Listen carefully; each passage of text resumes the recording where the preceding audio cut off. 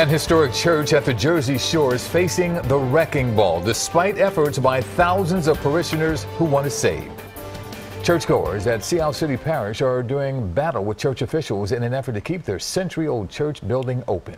Eyewitness News reporter Cleve Bryan is live in Sea Isle City tonight with more on their quest to save St. Joseph's Church. Cleve?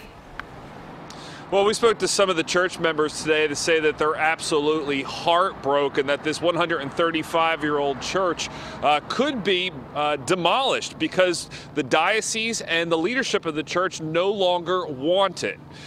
And earlier they had a lot of passion as they told us their reasons for wanting to keep it. We were married here. Our children were baptized here. For more than 75 years, Tom Henry has attended and served at St. Joseph's Catholic Parish in Sea Isle. Next to the current sanctuary, built in 2011, is the original 135-year-old church building, which is now in danger of being torn down. This week, the Diocese of Camden issued what's called a decree of relegation, meaning the site is no longer considered sacred and can be demolished.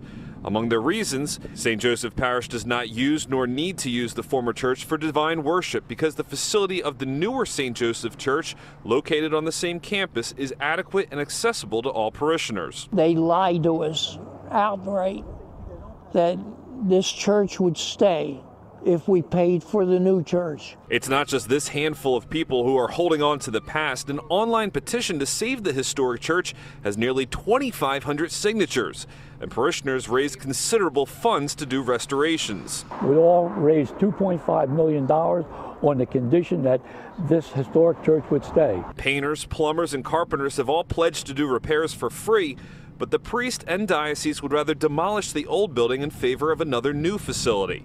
Parishioners say the rift is unhealthy for the congregation. There's people that aren't coming to this church anymore. We have a lot of people willing to give, but they don't trust the church anymore. And that's a fundamental issue here.